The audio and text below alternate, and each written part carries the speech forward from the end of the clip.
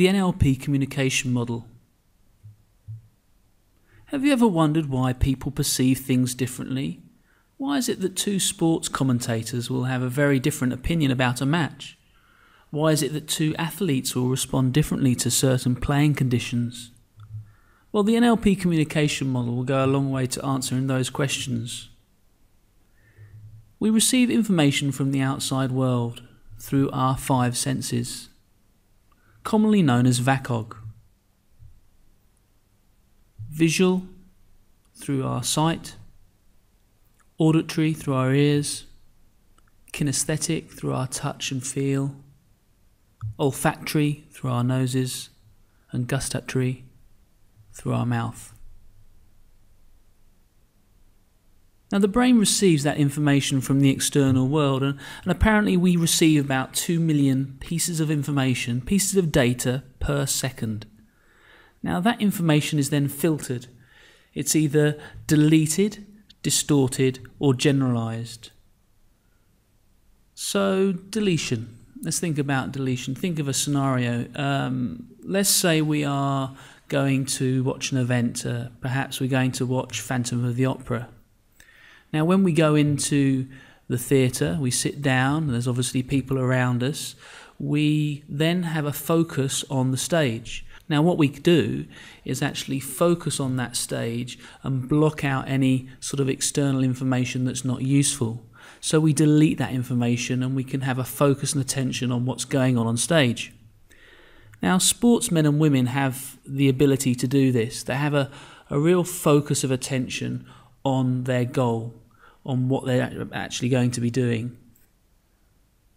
Whether they're actually concentrating on the delivery of a cricket ball or the speed of the squash ball around the court, they are able to focus their attention on the specifics of their sport and block out any external, perhaps crowd noise or people around them.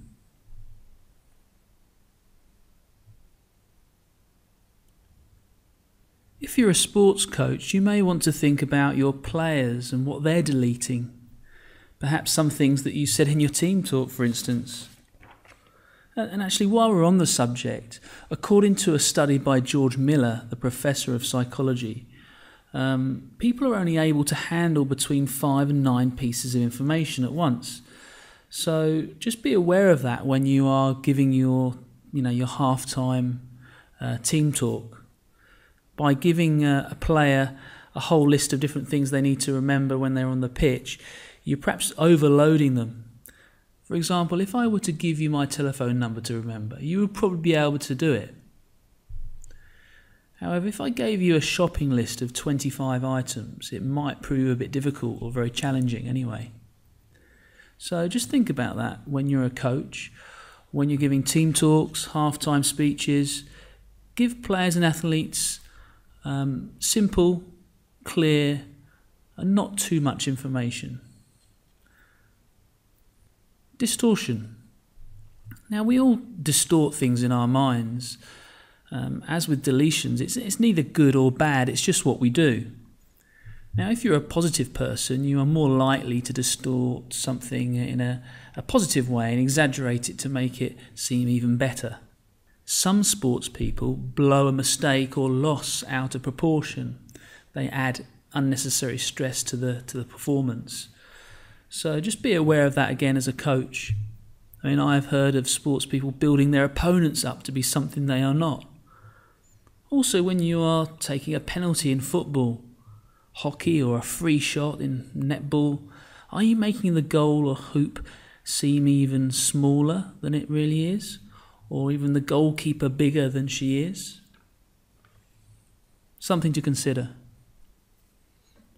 Generalizations. Now, we generalize data or information. We put things into categories. And we do this so it can be easily retrieved. The brain's internal filing system, you might call it.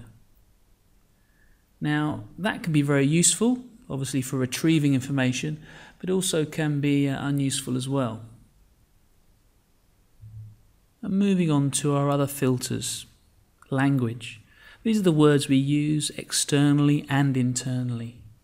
Yes, we all talk to ourselves inside, don't we? The language we use determines our world. Values. Values are what's important to us. They determine how we spend our time.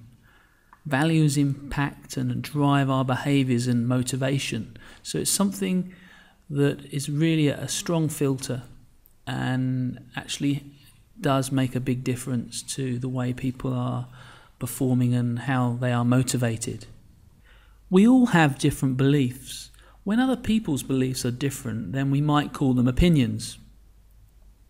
From the point of view of the communication model, if we believe something is true, then we might filter out or delete, distort, generalize information that contradicts it. Let's look at a sporting example. If a footballer believes that they have a weak left foot, they will tend to filter out examples where they have kicked a ball well with their left foot. They might even distort it and say, oh, it was just lucky. Attitudes.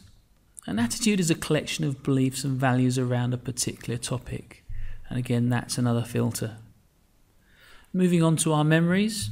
Our memories and experiences will impact on how we filter stimuli. So if we have had a positive experience, similar to the situation we are in now, then it is likely we will have a positive internal representation and experience a positive state.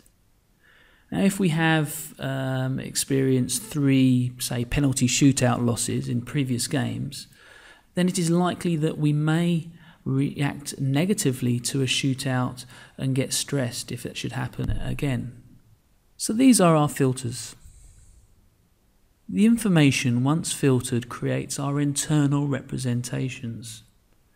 Now, these can be pictures, sounds, feelings, smells and tastes, even self-talk. The internal representation has an impact on our state, and our state has an impact on our physiology. Our state then has a huge impact on our behaviour, and the behaviour obviously on our results. So you can see how this plays out and how this would work with sportsmen and women in terms of their ability to maintain a good state and get the behaviours they want, and then obviously lead to the desired results.